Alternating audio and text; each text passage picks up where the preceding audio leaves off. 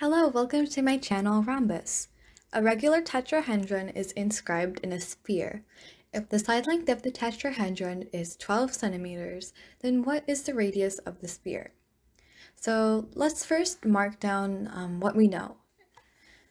We know that the edge length of the tetrahedron is 12 centimeters. The problem also states that it's a regular tetrahedron, which means that all the edges on the tetrahedron are 12 centimeters as well. And that's the only thing we know. And using that information, we need to figure out the radius of the sphere, which we'll call r. Now, with only the tetrahedron's edge length, we cannot find the radius of the sphere. That's why we need to add in an inscribed cube to our diagram. So this is how it would look.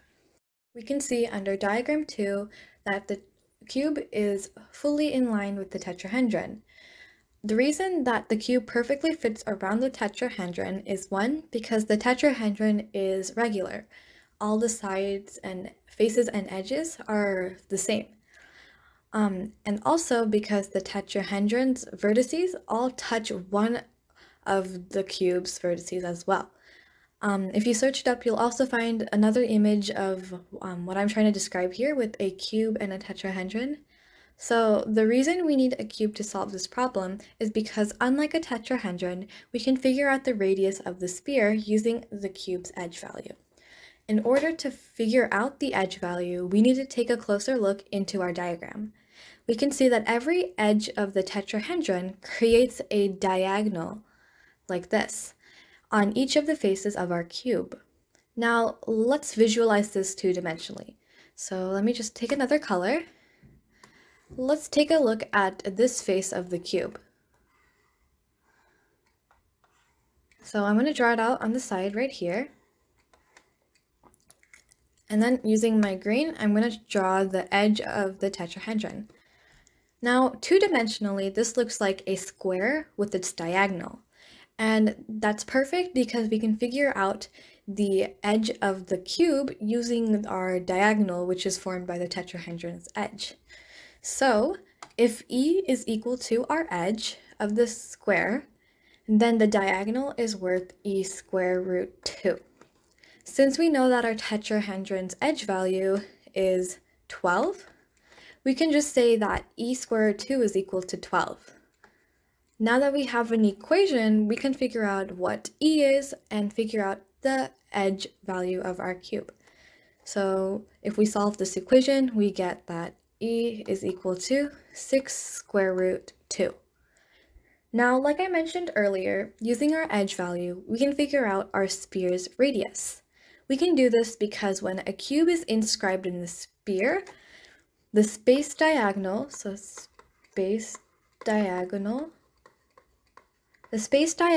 of the cube is equal to the diameter of the sphere. So the diameter of the sphere.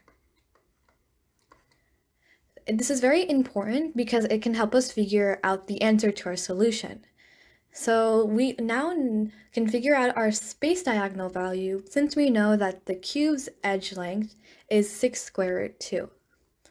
So the formula to obtain the space diagonal of the cube is E times the square root of 3, where E again is our edge. So if we know that our E value is 6 square root 2, we can plug it into the formula. So E times the square root of 3 is equal to 6 times the square root of 2 times the square root of 3. Now if we solve that, we get 6 square root 6. That is the value of our space diagonal.